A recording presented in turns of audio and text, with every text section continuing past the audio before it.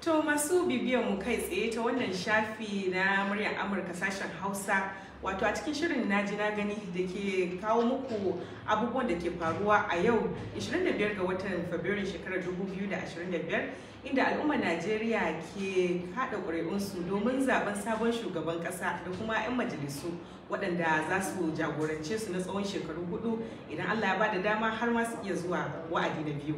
A cikin wannan zaure dai kamar yadda kuka gani akan wato abin da muka rubuta, za mu zazzanta ne akan abubuwan da suka faru a cikin wato mazaɓu mabambanta a nan a babban birnin tarayyar Najeriya Abuja, da kuma taɓo wasu guraren ma da aka kaɗa ƙuri'u. A cikin wannan zauren dai sunana Shamsiyya Hamza Ibrahim, kuma ina tare da abokin aiki na Nasiru. Sannan kuma a ɗayan gefen ina tare da tsohon wakilin sashen Hausa da jamhuriyar Nijar, wato a Yamai. Zan ba shi dama domin ya gabatar da kanshi. Yusuf Mamman.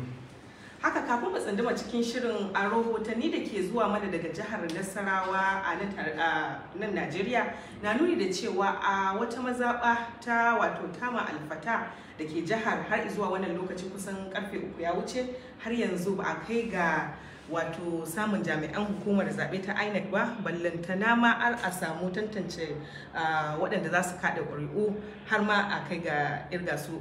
Idan za mu iya tunawa, hukumar zaɓe ta INEC ta bayyana cewa da misalin karfe 2:30 za a rufe rumfunan zaɓe ga duk wanda bai kai ga rumfan ba har zuwa wannan lokaci.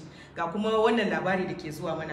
To kafin dai mu ci gaba, ko kuma mu ci gaba da kawo muku bayanai kan wannan batu, bari mu ji abin da ya faru, don na tabbata waɗannan mutane da muke tare da su sun kasance a filin, ko kuma in ce a rumfunan zaɓe don ganin abubuwan da ke faruwa. Malam Nasiru, barin suma da kai. Yawwa, to zan iya cewa wannan abun kamar abu ne wanda ya santa sosai. Zai ce shinkafa da wake ne har ma da gishiri da sauransu. Wato abin da nake nufi, kusan kowane wakilin kowace kabila za a iya samu sa Abuja. Ba kamar yanzu misali a ce a duk jihar Gombe in ka je maza ba ka samu duk Fulani ne, idan ka je ka Orlu ko can Afirka a jihar Imo a samu duk Ibo ne, ko can Badagry a Lagos a ce Yarbawa ne. Nan garin kowa akwai shi. Don haka kuma bayan nan mutane sun fito daga kusan kowace jam'iyya. In kika kula kamar jam'iyyu guda 18 ne suka tsaye da 'yan takara. Don haka akwai wakilan kusan kowace jam'iyya, kuma suna sa ido kan zaben nan. Abinda zan ci dai kawai na ga mutane suna gudanar da harkokinsu, suna yin zaɓe yadda ya dace cikin zafin rana. Yau din an yi zafin rana a Abuja. Yawwa, to amma hakan bai hana su suka kada ƙuri'a ba. Abu ɗaya dama hukumar zaɓe dama ko da ana ɗaukar akwati a ruga da shi ba zai wa cikin Abuja cikin birni ba, sai dai watakila ko ƙauyuka akan babu shi ma ba a samu ba. Sai dai kawai wani abu Shamsiyya da ya bani mamaki shine wata rumfa da na je, daga 'yan sanda da jami'an zaben sun ninka waɗanda suke kada ƙuri'a. To a ina kenan? A nan area 3 a Abuja. Haka. Masu zaben gabaki ɗaya waɗanda aka yi wa rajista mutum 6 ne kawai. Kana nufin wato dukkan mutanen da aka yi wa rajista mutane 6 a wannan rumfa? Su 6 ne. Lokacin da muka je kusan karfe 1 na ranar mutum 3 sun zo sun kada ƙuri'a, saura mutum 3 suna jira, kuma sun dake a wajen suna jiran mutane su zo su kada ƙuri'a domin su tashi su fara kidaya. In ga waɗannan jami'an kuma sun kai mutum wajen 7 zuwa 8, har da 'yan sanda da wakilan jam'iyya da sauransu a wannan rumfar. Wannan ya nuna kenan an yi sabbin mazaɓu inda ba a sha wahala sosai ba a wajen gudanar da wannan abu a Abuja. Za ki ji dai wasu suna cewa Allah ya bawa mai rabo sa'a, wasu wakilai kuma na cewa a'a mu ne. To yanzu za a ce ba a san macito ba sai miya ta kare. Za mu jira zuwa gida ya sakamako da gabatar da sakamako daga hukumar zaɓe don a san wanda Allah ya bawa nasara. To Allah ya sa. Sai dai kuma a bisa ga wasu bayanai na duk da niwa na fita na je na dudduba, wasu sun fitar da korafin cewa an canza musu mazaɓarsu. Za ka gani tun da fari an sa musu suna a nan mazaɓar, sun je kuma sai a ce an canja.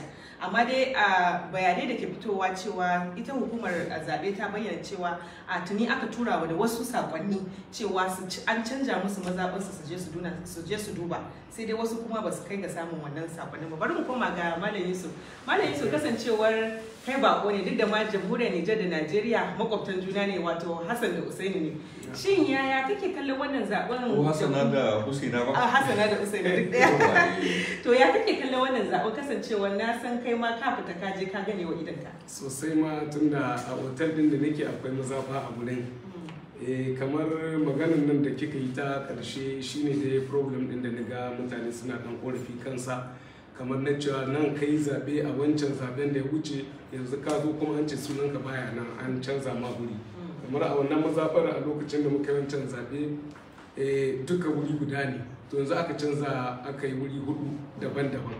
In mutum ya je nan sai a ce mai ya je wancan wurin. To wannan abun yayi, tsarin yayi, amma ya zo a makare, saboda abin da ya sa tsarin ya yi babu cunkoso na har a kai ga fadace-fadace ko ture-ture, saboda an karkasa da wuraren zaben. Kuma su kamar INEC wannan na'urori da suka tanada, lalle na lura kamar za a yi rage magudi. Waɗannan na'urorin da suka tanada ba za a yi wa a samu irin magudin da aka yi waɗancan zafuka na baya ba. Su ne dai canje-canjen da na gani a wannan karan, a wannan zaben na wannan shekara ta 2023. To ina batun wato fitowar mutane, a shin akai a mazaɓarka ko kuma inda ka je ka gani an samu fitowar mutane? Sosai, don mutanen da na gani a wannan mazaɓar gaskiya sun fi waɗanda na gani a wancan zaɓe da aka yi 2019. Tun da ko da na fito wajen 8 saura ma wurin ya cika cinjin. A lokacin wasu ba su san cewa ba nan za su yi zaɓe ba, sai daga baya ne idan ka nuna musu kati wajen tantance wannan sai su ce kai ba nan bane, ka koma waje kaza. To mutane suka ɗaya ta korafi kuma suna gauga su je don su samu su kada kuɗa. Bismillah, jama'a sun fito a dai wasu wuraren sosai ma. Haka. To kafin koma ga Malam Nasir, shin wani irin bambancin yanayi ka gani da wannan zaben da kuma zaben da ya gabata a baya? Bambanci dai kamar su ne waɗannan abubuwan da na faɗa, na babu cunkoso in ka je wasu mazaɓu, kamar inda muka je unguwar nan ta ƙarshe, Nasiru ba ni sunan da mabushi. A wancan zaɓe da aka yi cike gurin yake ba kama samun ka shiga. To amma da aka dan karkasa nan aka rage wurin ba cunkoso, mutane suna zuwa su yi zaɓen su, jami'an tsaro ma hankalin su kwance. Amma a wancan zaɓe wurin yayi rincimi, babu daɗin ka shiga ma kai da zaka ɗauka rahoto, saboda akwai jami'an tsaro kuma ga mutane na tuba suna faɗa. To wannan bambancin na karkasa wurin zaɓen da aka yi cunkoso, gaskiya wannan abu ya yi kyau sosai. Kuma wannan satar ƙuri'a da ake ko a ɗauki akwatin zaɓe a gudu, ina ga a wannan karan tun da na'ura ce za ta tantance ko ka ɗauka ka ɗau banza, kenan tsarin da suka yi zai kawo sauƙi. Tun yau ma ana iya a san wane ne zai zama shugaban ƙasar Najeriya a nan gaba. Tun yau ma. Masha Allah. To Malam Nasir, bari dawo gare ka, da yake shi Malam Yusuf ya yi batu akan wannan sabon na'ura ta Bibas. Shin a guraren da ka ziyarta, shin kaga yanayin sauƙin amfanin wannan na'ura? Barai kuwa, sai dai a wajen wata mata guda ɗaya mai suna Saudat Abdullahi, wacce muna tinkaranta, na ga ta fito da sauri tana murna ta kada ƙuri'anta bayan ta yi zargin cewa waɗannan jami'an ba 'yan ƙabilarta ba ne. Daga 'yan sandan zuwa mutanen ta yi zargin don ba ƙabilarta ba ne, wa 'yan ƙabilarta suka zo sai a ce su koma gefe.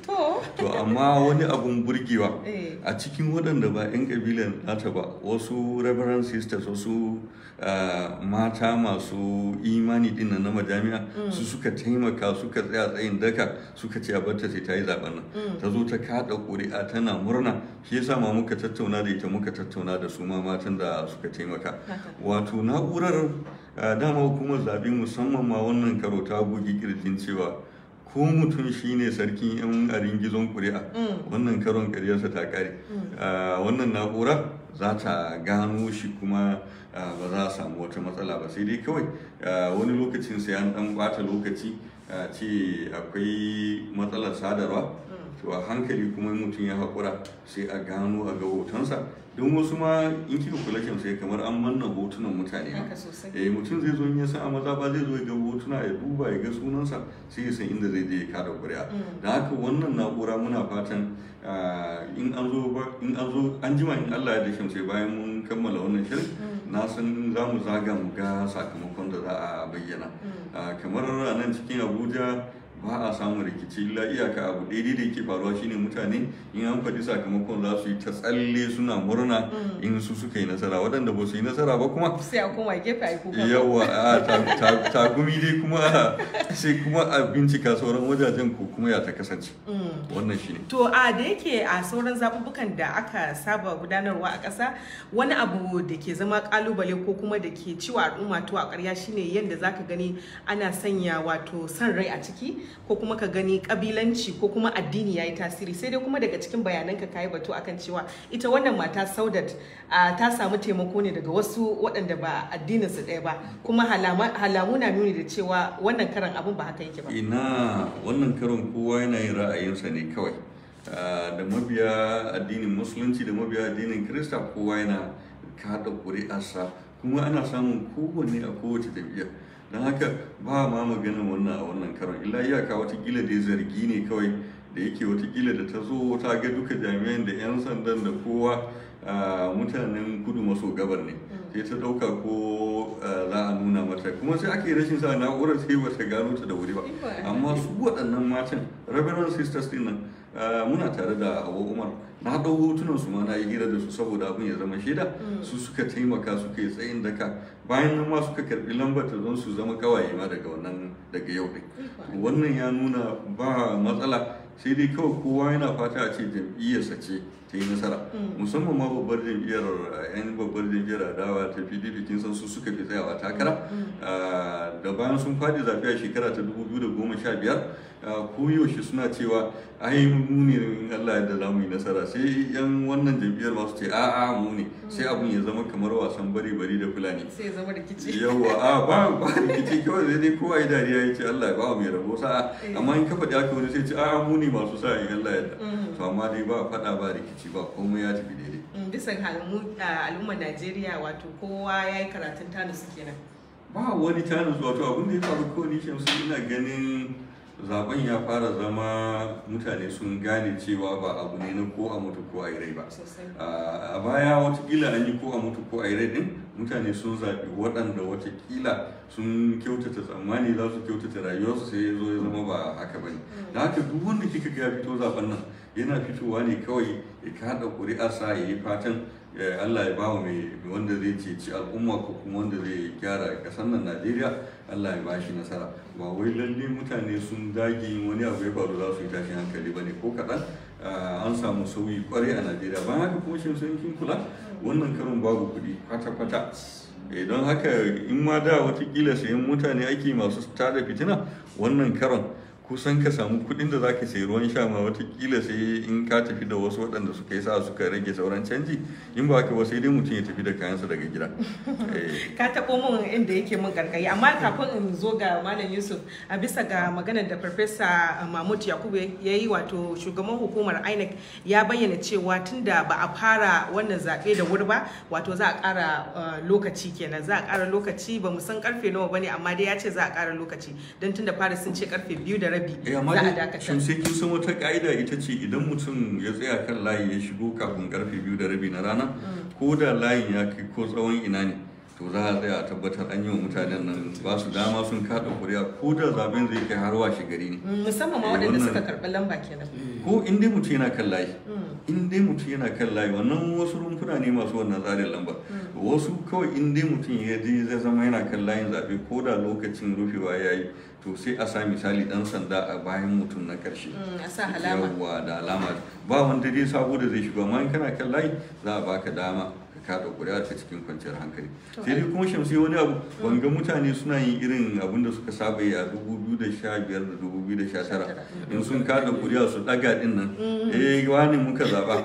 Amma ai baka san wani abu ba, ni na lura da wannan zaben ya ai kowa yana taka tsantsan ne, ko domin kowa ya bar wa kansa abin da ya yi niyya, kawai ana jira tun da an samu wato karfin gwiwa daga gurin hukumar zaɓe cewa za a fitar da wanda al'umma suka zaɓa ne, ina ga shi yasa. Haka ne, amma wasu ba su iya ninke ƙuri'unsu ba, wasu za ka iya hangowa abin da suka zaɓa sai su maimakon su ninke ƙuri'a ta ciki abin nan katin kaɗa abin nan zaben mai mutane mai yan takara 18 ɗin nan sai su ninko ta waje inda za ka iya hangowa abin da suka zaɓa, wanda kuma gaskiya an fi son shi yasa aka kira abun kamar akwai akwatuna inda za ka je ka yi abun ka asirce ka kaɗa ƙuri'ar ka ba tare da wani a lokacin da ka yi abun ya san ma me ka zaɓa ba. To bari mu zan sake dawa gare ka. Malam Yusuf, ka je ji a wannan batu da Malam Nasir yayi. Wani abu da ya saba tasiri shine kuɗi lokacin zaɓe. Ana yawan amfani da kuɗi wajen siyan ƙuri'un mutane da kuma ƙila ko canja musu ma ra'ayi da sauransu. Shin a wannan karan ka ga halamu a inda ka ziyara?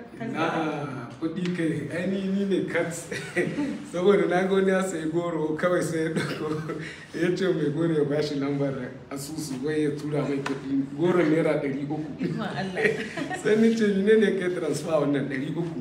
Mutane suna ta kuka na ga waɗanda kuɗin ruwa fiya wuta ba su da. Sai su yi tsaye in ko ka ɗauka ka sha ne su ce ka raga musu su sha. To gaskiya wannan gurin nan na yaba ma shugaban Najeriya Buhari. Saboda ya ce inda an bar kuɗaɗen nan to su ne za a sayi mutane su jefa ƙuri'a kamar yadda aka saba. Amma yanzu baka da kuɗin ma balantana ka sayi wani. Kuma su waɗanda ko suka yi wani fashi suka ɗauki kuɗi sun aje banza. To nan wurin kin ga dole a yi ba masa duk da dai talaka shi yake ji a jikinsa tunda wani ya san harkar transfer wani yana da asusun ajiya a banki wanda yake kauye bai san waɗannan abubuwan ba.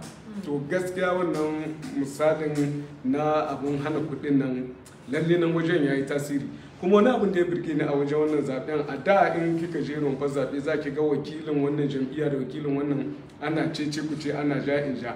To a karan nan duk gasu haɗa wuri ɗaya suna cin abinci wuri ɗaya babu irin wannan jayayya da dai muka taɓa gani ta cewa wannan wakilin jam'iyya kaza ne ya je ya yi wani abu wanda ba shi ba ne. To gaskiya a bana tsarin da aka bi ɗin nan zaben za a yi shi tsabtacce ba wani abin nan irin wanda aka saba a ce an ga wani ya ɗauki akwati ko wani ya zo da bindiga ya ce kowa ya watsi duka abin da ya bana yadda na gan shi canji mai kyau ne aka shiga ciki ko kuma tsari mai kyau ne wanda zai sa wannan zaɓe duk duniya ta kuma yarda da Najeriya a ce ta fara kwatanta gaskiya wajen zaɓe ba kamar yadda aka saba yin dukkan sauran zaɓuka ba. Kuma wannan ƙoƙari ya fito ne daga ainihin shi shugaban hukumar zaɓe saboda kin san kullum ana son mutum ya ƙara ɗaukar darasi ya ƙara ilmantuwa kan wasu abubuwa. To shi ina ji ko ya ziyarci wasu ƙasashe ko yana amfani da zaɓen da ake yi wasu ƙasashe kamar turai kin ga haka ne ake ko kana gidanka ma ta kwamfuta ta wayar ka sai ka kaɗa ƙuri'a kamun awa nawa sai a ce wane ne ya ci. To ina ji shi irin wannan tsarin shi ne shi wannan shugaban hukumar zaɓen Najeriya ya ɗauko kuma gashi ya jarrabta shi kuma ina gani bi izinillah za yi nasara kan shi. Haka. To a daidai wannan lokaci dai kamar yadda muka sani batutuwa da suke ciwo al'umma tuwa ƙwarya shine batun maganan wato canjin kuɗi, tsarin kuɗi ko kuma in ce canjin sabbin kuɗi da aka fito da shi wanda mutane da dama sun yi ta ƙorafi a kai. Wasu ma da na gansu a rumfunan zaɓe da na tambaya ya aka yi mutane ba su fito ba a ɗaya daga cikin rumfan da na tsaya ko kuma na je in sa ido a kai sai mutumin da na zanta da shi sai ya ce ai saboda karancin kuɗi ne wasu ba su da abin da za su bari a gida balle su fito saboda ka san mafi yawan lokuta mutane sukan zo tun da sanyin safiya har sai an kirga da su kafin su koma gida. To amma a wannan karan an samu dan wannan cikas kuma bisa ga bayanai da kuma halamomi da muke gani wannan abu shine hanya mafita a gare ga 'yan Najeriya gabaki daya. Malam Nasir, wannan tsari na batun maganan kuɗi shin a wuraren nan da ka ziyara shin ka ji mutane suna korafi a kai? Wato gaskiya kamar abin ya fara shiga jikin mutane ne dama 'yan Najeriya in an kawo wani tsari sun fara akwai mutane ne masu haƙuri da sabo da wahala dama kusan cikin kasashe masu tasowa zai wuya a samu irin tsari irin na 'yan Najeriya wa mutane ne masu jin magana na gaba kuma ba yadda suka iya karshe dai mutum maransa ya ɓace sai dai me ake cewa ne da Allah ya isa ko da haka ni na gani wannan bulala ta shugaban Muhammadu Buhari ba ta zana kowa zane yaro zane babba yawwa domin ai da Shamsiyin kina da labari wasu har ganye suke sa a wajen kunnen su cewa su na sayarwa ne. Za su je rumfar zaɓe da nufin a ɗauki naira 5,000 a basu, har ciniki ake yi. Za a je da buhun kuɗi a wata mota, idan ka zaɓi wannan jam'iyyar sai a je sai in ka ɗaga wakili dama daga can nesa yana gani. Ke sa an ce miki bana ke sa watakila ko ya za ba a ɗagawa ne, saboda ba dama masu ɗagawa a sai watakila ana ba su kuɗi ne. To yanzu kowa in ka ga je waje yana yi ne bisa ra'ayinsa da kuma fatarsa cewa za a samu canji. Don haka maganar kuɗi ba mu sani ba. Sai ai ma wato ba zai wace yana ma wanda za a ba irin waɗannan kuɗaɗen ko asusun ma banki ma ba su da shi. To amma abun da ya fi damuna Shamsu, ban san ko a wasu jihohi na kudu maso gabar dinnan an jima za mu bincika inda ake da waɗannan 'yan awarin biyafara da suke fitowa suna cewa no election su ta zayawa gawa garin nan. Shin an samu nasara da zaben? Don shi shugaban hukumar zabe Farfesa Mahmud Yakubu ya ce a jihar Imo a mazaɓar Okige da Olu an samu 'yan masu yi wa ƙasa hidima da daman gaske waɗanda suka ce a'a mu ba za mu iya zuwa a kashe mu haka kawai don saboda za mu yi zaɓe ba. Amma ya ce ya tattauna ya tabbatar da ya tattauna da jami'an tsaro, sun ce za a san yadda za a yi ko a canza wa misali mutanen wasu mazaɓu masu kwanciyar hankali a iya zaɓen. To ba mu dai bincika mun samu rahotannin wannan yankin shin an yi zaɓen lafiya ko kuma ya lamarin ya kasance ba.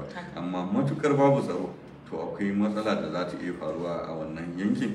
Watakila wasu su yi zaman su a gida don mutum ba zai je ana zaɓe, saboda ai in kika kula sai kafin zaben ma an yi ta kai hade-hade kan ofisoshin hukumar zaɓe, inda har hukumar zaben ta fito ta ce in an ci gaba da wannan to zaben ma ba za a iya yi ba. Kai har aka yada jita-jita, ni har zuwa jiya da daddare karfe 12 ina ta sauraro anya zaben nan za a yi kuwa, anya ba za a yi abin da aka saba ba. Domin kin tuna Shamsiya, a zaben shekara ta 2015 an ɗage zaben nan. Shekarar 2019 ma kamar kusan an ɗage zaben na 2019. Wannan ma wasu jita-jitan ma har cewa a'a zaben ma ba zai yi ba samsam, kai za a ma kai ga za a kafa ma gwamnatin rikon ƙwarya ne, za a yi wasu abubuwa irin waɗannan. To shi ne an samu kuma tsaiko a wasu ƙananan hukumi a jihar Imo da Abia, amma kuma shi shugaban hukumar zaben ya ce tuni jami'an tsaro sun raka masu zaben, wato sun ba su kariya yadda ya dace aka yi. Wato ma'ana an samu dan jinkiri ne a jihar Imo. In kin kula jihar Imo nan ne ba wahala a buɗe wuta a kashe mutane bisa waɗannan wayan da ake zargi masu 'yan IPOB, mutanen Nnamdi Kanu masu cewa ba zaɓe sai an kafa ƙasar Biafra. Kuma duk da ɗaya daga cikin mutanen yankin wato shi Peter Obi na jam'iyyar Labour yana cikin wannan takarar, amma duk da haka mutanen nan an samu wasu kangararru. Sai dai an yi nasara, akwai sarakuna sun yi hoɓɓasa na yankin, suka yi taro inda suka ce kowa ya fito ya zaɓensa. Waɗannan mutane masu ta da kayar baya aka roƙe su ajiye makamansu su bari a yi zaɓen, don wannan in ba bari an yi zaɓen nan ba shi zai mai da wannan yankin baya. In ma raba ƙasar ake son yi, ai akwai tsari irin na referendum ɗin nan da ake magana, wato zaɓen raba gardama. Ba an yi shi a Sudan ta Kudu ba? Ta ware daga Sudan? Ai in ana so za a yi a Najeriya. Amma ai in aka yi hakan kana ganin zai haifar da wani ɗa mai ido, kasancewar Najeriya ƙasa ta da yarurruka daban-daban sannan kuma ga ƙabilu daban-daban. Tsarin mulki bai hana a tsarin mulkin ma abin yake shi referendum ne. Wanda yake so a kafa ƙasarsa daga Najeriya sai ya kawo majalisa a zo a yi zaɓe. To abu ne mai yiwa? Sosai ma kuwa. Sai a zo a kira in waɗanda suka fi rinjaye suka ce su suna so su yi ƙasarsu ta yamma ko ta kudu ko ta tsakiya ko ma ta ina ne, amma su bi bisa doka na tsarin mulkin ƙasa. Kowa wanda ya ɗauki makamai cin amanar ƙasa ne, shi yasa jami'an tsaro za su ke magani irin waɗannan abubuwa. Amma dai ana bin abun a tsanake ne, saboda gwamnati ba za a yi a ce tana yaƙi da 'yan ƙasar ta ba, sai dai yin abu ya faskara. Don haka shi yasa ma ake fatan duk wanda Allah zai ba wa nasara a wannan zaɓe, bayan an samu shekara 24 tun daga 1999 aka dawo wannan demokuraɗiyyar. Ana fata yanzu demokuraɗiyyar Najeriya ta girma. In kika kula tun wannan ba a taɓa samun dogon mulkin farar hula, sojoji ba su zo sun harba bindigogi lokacin zamanin a nan Abuja. Tun da aka dawo ba a yi jin mulki ba, ma'ana a samu an kifar da gwamnati ba, sai dai a dodon bara su lokacin da ake Lagos an yi ta wannan yunkurin. In kika tuna juyin mulki ina jin na ƙarshe wanda ya nasara shine na 1985 wanda aka juya shi wannan shugaba wanda yake kan mulkin nan, wato shugaba Muhammadu Buhari. aka yi mulkin janar Babangida shekara 8, to tun nan dai sai dai yunkurin juyin mulki amma ba a kai ga nasara ba. To amma tun da aka yi nasara zamanin Abdulsalam Abubakar 1999 aka dawo, to har yanzu mulkin farar hula muna fatan zai dore. Da yanzu kula mashin sai saboda Najeriya ta koro ta yi nasara a demokradiyya lokacin da aka samu matsala a Gambia. In kika kula shugaba ya haya jami da ya faɗi zaɓe amma daga baya dawo ce a san ba zai barwa Adama Baro ba. To shugaba Muhammadu Buhari ne ya ce a kul ya tura wata tawaga, shi da kansa ma ya je Gambia din ya sa aka mai da mulki. Yanzu har yanzu shugaba Adama Baro shi ke shugabancin kasar Gambia. Kuma ma duk da haka Najeriya har yanzu ana cewa tsarin ta in dai na wannan karon yayi nasara da yake tafiyan nan, watakila zan ce kasar Ghana za ta daina cewa Najeriya mu wuce ko a tsarin demokradiyya. Za a zo a yi murna ya zama ba ko kotu ma watakila ba za a je ba. In suna 2015 da tsohon shugaba Jonathan ya faɗi zaɓe tun kafin farfesa Jega a tahiru Jega ya sanar da sakamakon muna na ɗakin tattara sakamakon nan, sai shugaba Jonathan ya yi jawabi ya sauka daga mulki. Kuma sannan ya ce jinin ɗan Najeriya ko ɗaya bai dai zube ba akan burinsu na ci gaba da mulki. Wannan ya sa bai je kotu ba. Amma kin kula 2019 Atiku Abubakar na PDP ya kai kara inda da aka je kotun koli Allah bai ba shi nasara ba. To muna fata in dai wannan zaben ya tafi daidai har dai wannan na'ura ta bibas ta yi aiki, in dai kowa ya gamsu shikenan sai ya zama an gama zaɓe, kowa wanda bai ci bai ce wanda ya ce wanda ya ci murna a tafi a haka. Amma kuma a tsarin mulkin mutum bai gamsu ba dama ba yana da hurumin tafiya ko. To da yake mun yi batu akan tsaro, hukumomin tsaro da kuma su ma rundunar tsaro sun bayyana cewa sun kafa cibiya a jihohi 36 har da babban birnin tarayya Abuja domin a tabbatar da cewar an samar da tsaro, kasancewar an koyi darasi a zaɓuɓɓukan da suka gabata a baya. So wannan karan kan a shirye suke. To wani batu kuma da ke cin tuwo a ƙwarya muhimmin shine wato batun a yada labaran ƙarya. Ko a safiyan yau ma na gani a shafukan sada zumunta an yi ta yada abubuwa inda aka ce mata ni dan takarar jam'iyyar Labour wato Peter Obi wato ya sauka daga takararsa ya kuma mika ma wani dan takara daga wata jam'iyyar. To wannan abu ya zamanto tamkar wato tanaki wajen tafiyar da demokradiyya a kowace ƙasa, musamman ma ƙasa kamar Najeriya. Malam Yusuf in dawo gare ka, wannan batu na batun maganan wato yada labaran ƙarya ya ana kuma danganta shi da wasu 'yan jaridu waɗanda ba su san makaman aikinsu ba. Shin ya kake kallon wannan batu, musamman ma a wannan lokaci da ake tunkarar zaɓe, labari kaɗan zai iya kawo tashin hankali? To da yake aksarin mutane sun san cewa kamar duk waɗannan labaru na wani Facebook da wani WhatsApp na ƙarya sun fi yawa. Yanzu an kai wurin da mutane da dama sun san akwai labari na ƙarya akwai na gaskiya. Saboda haka akasari dai kashi wajen 60 duka da kaga labarai irin waɗannan na ƙarya sun fi yawa, kuma duk su ne suke kawo rudani. Ana samun rikice-rikice na siyasa har a yi kashe-kashe a wasu wuraren. Ai mun ga kabila kaza ta kai mu kabila kaza hari, an yi kaza. Alhali da ka bincika za ka ga abin ba gaskiya ba ne. Ciwon abin da yake cikin mu ɗan jaridu aka fi samun wannan. Wato wani ɗan jarida da yana goyon bayan ɗan takararsa ko don yarensa ɗaya ko don jiharsa ɗaya, sai ka ga yana rubuta wasu abubuwa don ya birge wancan mutumin nashi. To bai san kuma in ya birge mutumin nashi ba wannan labarin irin illar da zai haddasa wanda cikin al'umma kuma abin da zai biyo baya. To saboda haka bai kamata ba dai duk cikakken dan jarida mai aikin jarida ya rubuta abu na kage, labari na ƙarya wanda zai kawo rudani tsakanin al'umma, kuma bismillah ana yin wannan abun. Zan koma ga maganar Nasiru ta cewa wannan Yahaya Jami. Ai Najeriya ta jima tana tsawatawa kan abubuwa da yawa na ganin demokradiyya ta tafi, kuma kowa ya yi mamaki irin yawan sojojin Najeriya shekaru 24 tun da aka dawo kan tafarkin demokradiyya babu juyin mulki a Najeriya. Kowa ya yi wannan mamaki, amma sauran kasashe kina gani kin ga lokacin kungiyar nan ta ECOMOG a rikicin da aka yi Liberia da Saliyo Najeriya ta tura sojojin ta suka dawo da zaman lafiya a waɗannan ƙasashe. Shi yasa kiga yanzu da ake ja tsakanin ƙasashen Burkina Faso, Guinea Conakry da Mali. Saboda in ka yi mulki bai kamata ka wuce wata 9 ko shekara 1 ko 1 da rabi ba.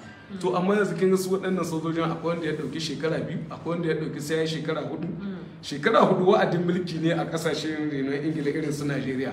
To kuma kai ka ce za ka kai gwamnatin wucin gadi ta shekara 4, kuma ba mamaki ma watakila za ka tsara zaɓe ka ce kai kaci kuma zaɓen bayan kai shekara 4 na abin nan.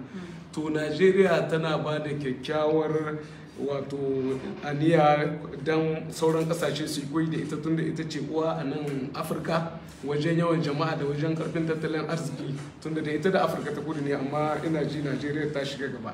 Saboda haka suna ba da misali kyakkyawa musamman na wajen juyin mulkin nan, dan da a ce a Najeriya an yi juyin mulki cikin shekarun na 24 cikin zamanin demokradiyyar nan da yanzu sauran kasashe da dama za su yi. To shi ne ake jan hankalin waɗancan inda sojojin nan suke mulki su gaggauta miƙa mulki a hannun farar hula. Mulki a hannun farar hula ƙasa ta fi ci gaba, an fi samun kwanciyar hankali. Amma soja da an ga motar su ma gudu za a yi, kowa zai gudu ya je ko ya ce watakila sun zo kama wani ne ko na abu. Saboda haka ni ina ganin masu yada wannan labarai na kage na karya su daina, saboda illar da za su kawo. Tunda in ka haddasa wata fitina mai yiwa cikin mutanen naka ko dan takarar naka daidai ya fita fitina ta rutsa da shi, ko wani dan uwanka ko wani dan garin. Shi yasa ita aka ce fitina kwance take, kuma Allah ya la'anci wanda yake tayar da ita. Saboda haka masu wannan rubuce-rubuce na rubuta labari su ce an yi kaza alhali da an bincika ba haka ba. Kamata a ɗibi shekaru masu yawa na yanke musu hukunci, yadda gobe wani in ya ga an ɗaura wani shekara 5-10 saboda ya yaɗa labarin ƙarya, shi ba zai yarda ya sake maimaita irin wannan abun da ya ga wannan yayi ba, an ka kama shi aka ɗaure. To wasu irin rawa mu musamman ma fitattun kafafen yaɗa labarai za mu iya taka wajen ganin cewa mu ma mun ba da gudunmawar mu an yaƙi da wannan labaran ƙarya? Domin wani lokaci sai ka ga mu karan kanmu akan yi amfani da sunayen mu a yaɗa, a ce ya fito ne daga muryar Amurka ko kuma ya fito ne da wani gidan rediyo ko kuma gidan talabijin wanda aka san yayi fice. To wannan kuma nan ne babbar illa. Su waɗannan kafofin yaɗa labarai ai in ba don su ba da duk mutane sun shiga cikin duhu. Ai da an yi irin wannan abin su ne suke fara cewa ba labari bane na gaskiya, kuma wasu in suka gan shi ba za su yi amfani da shi ba sai sun tabbatar da wannan labari. In suna da wakili a wajen za a kira shi a ce mun ji labari kaza, je ka binciko muna. To kaga in wakilin ya binciko ya faɗi wannan labari da aka ce wane ya mutu ko wane ya kashe wane, ba gaskiya ba ne. To shi kenan waɗannan kafofin watsa labarai waɗannan manya shine daɗinsu. Labarin da kai rediyo ƙarami na cikin ƙasa ba za ka aika je ka abin nan ba, su suna da halin kayan aikin da za su samu tabbataccen labari wanda za a faɗa wa jama'a, al'umma ta san cewa wannan labari da aka rubuto na ƙarya yanzu gashi an tabbatar da ba gaskiya ba ne. Saboda haka su waɗannan kafofin watsa labarai manyan nan ba za su yarda ba, tun da abu ne wanda suka yi ilimi su rika ɗaukar irin wannan labaru su yi aiki da su, sai dai su sa a binciko. In an ga abin mai yiwa babu wani abin da kamar ba banza ba ne labarin zai fito, ana iya a kusanci wani abu da baya abu ya zama gaskiya, amma kuma dai na ƙarya ya fi yawa. Amma in suka tura wakilin su yana iya binciko, ko a kira wani daga can cikin garin, kai kana gari kaza an ce abu kaza ya faru, da ya bada an ɗauki murin shi aka ja faɗi za a gane cewa ta wannan labarin dai na ƙaddafar zango ne ba gaskiya ba. To Malam Nasir, a gurguje saboda karancin lokaci kuma ya kamata a ce mun koma bakin aiki don mu ga abin da ke wakana, don tuni ma an fara wato shirye-shiryen fara kirga ƙuri'u don a faɗar da ko kuma a bayyana sakamakon zaben da aka yi haka. To daga ƙarshe shin me za ka ƙara kan wannan batun maganar watsa labaran ƙarya da ke kuma zama illa ga al'umma? Wato Shamsiyya, in kika kula saboda labarun yanzu kafafe na kyauta ne suka yi yawa. Waɗannan kafafe na yanar gizo nan da kike gani, waɗanda ba su da jami'in tantance labaru, yanzu duk yadda za mu aika labari bayan tukunan mu sai an koya mana yaya ake yi. Sannan akwai duk hankalin mutum akwai wanda ake kira edita, zai sake saurarawa ya ga wannan labarin ya cancanta an yi adalci wa kowane bangare, shin labarin nan gaskiya ne sannan za a iya sa wannan labarin. Idan akwai wata tambaya ko akwai abin da ba a fahimta ba, za a dugo a tabbatar cewa wannan labarin da aka faɗa gaskiya ne. Sannan kuma da amfani da kalmomi irin na mutunci wajen yada labaran. Misali yanzu masu irin wannan irin kalmomin da suke amfani da su, a yi ashar, a kawo baƙaƙen maganganu, a yi kalmomi irin na batsa, a yi sakarci, babu irin su a kafafe na gaskiya da gaskiya masu jami'ai masu kula. Wato sai dai kawai waɗannan mutane da suke yada wannan 'yan haye ne ko sun yi shige ne ga abun, ba wai sun koya ba ne kuma ba sana'a su bace. Saboda haka sun shiga aikin ba 'yan jarida ba ne dai kawai za a ce, mutane ne waɗanda suka naɗa kansu. Sai mutum ya ce ma ai ne dan social media ne, kaji sai ka ce haihuwarsa social media. In dai mutum ya ga yana sa 'yan hotuna ana dan nuna ana so, wato likes kenan, ana dan yin abin da ake kira comments, wato 'yan bayanai a mai da martani, shi kenan sai ya sa hoton wani wanda baya so, ko ya juya wa kifa hoton ya faɗi baƙaƙen maganganu. To waɗannan duka asalin aikin jarida haramun ne, ba a haka.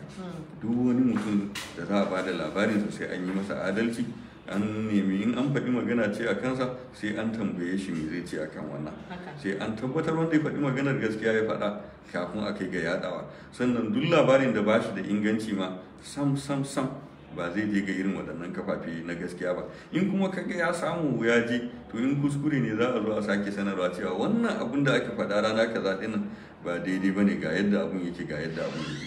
Sai idan gwamnati na gani yana yunkurin duk kafafen nan na yanar gizo su ma za a musu rajista, za a na kula da su, domin a tabbatar waɗanda suke aiki a wajen ba bara gurbin mutane ba ne masu amfani da kafafen yada labaru na kyauta suna yada garerai. Masha Allah. To a masu bibiyar mu, kar da ku sha'afa, kuna tare da mu daga nan sashen Hausa na muryar Amurka a cikin wato shiri na musamman Naji na gani, inda muke zanta akan al'amuran da suke faruwa, musamman ma ganin cewa yau a ranar zaɓe inda al'ummar Najeriya za su zaɓi sabon shugaban ƙasa da kuma wakilai waɗanda za su jagorance su a majalisar dattawa da kuma majalisar wakilai. A daidai wannan lokaci za mu yi sallama da ku, kana kuma za mu gayyaci wasu daga cikin abokan aikinmu waɗanda tuni suka dawo daga wato filin ko kuma in ce rumfunan zaɓe suka gane wa idan ku, za su gaya muku abubuwan da suka gani. A wannan lokacin ni Shamsiyya Hamza Ibrahim da na jagoranci wannan zaure tare da Nasiru Adamu Elika da kuma Yusuf Mamman, muke cewa ku ci gaba da kasancewa tare da mu, da kuma wato shi wanda ya kasance a wajen fito mana da mu yadda kuka gamu, wato a na'urar da ta bayyana mu, wato a Benjamin Gawon. Muke cewa ku ci gaba da kasancewa da wannan shafi na muryar Amurka. Bisalam.